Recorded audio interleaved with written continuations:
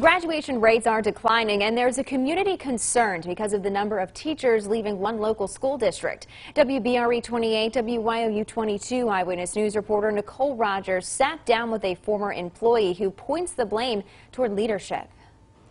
Over the past few years, the State Department of Education says the Bloomsburg area school district's four-year cohort graduation rate has fell over 10%. So we looked into why.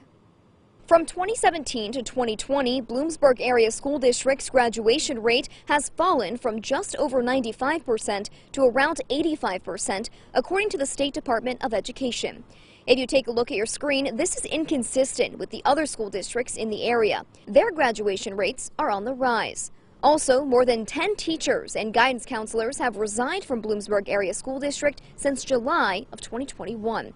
I sat down with one former Bloomsburg area school district employee who says teachers are at their boiling point. We have a culture that is toxic, and we have teachers with mental health concerns, and people are not happy. And I really believe that we are in a crisis situation right now. Patricia Lawton recently resigned from Bloomsburg area school district as a speech-language pathologist because of, quote, toxic leadership.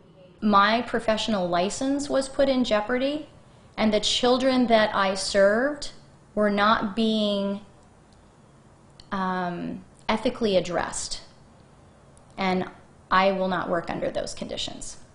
A parent sent me this audio clip from the school board meeting on October 4th. A current teacher rings the same alarms as Lawton. Please know that our teachers will remain committed to ensuring we do what is best for our students, despite experiencing what most would classify as a toxic work environment. We reached out to the school district to confirm this audio clip is from the school board meeting last week, but as of now, no one has been made available. In the same clip, the school board responds saying it is a complex situation, but they would rather people choose to resign than see layoffs due to budget cuts. And if we can balance the budget through voluntary resignations, and some of those resignations are people that are frustrated, and some of those resignations are people who got better opportunities elsewhere. Bloomsburg area school district tells me these issues will be addressed in future school board meetings. I'm told Superintendent Donald Wheeler will interview with me after the next school board meeting on October 18th. The superintendent nor the school district has any further comment. In Bloomsburg, Nicole Rogers, 2022 Eyewitness News.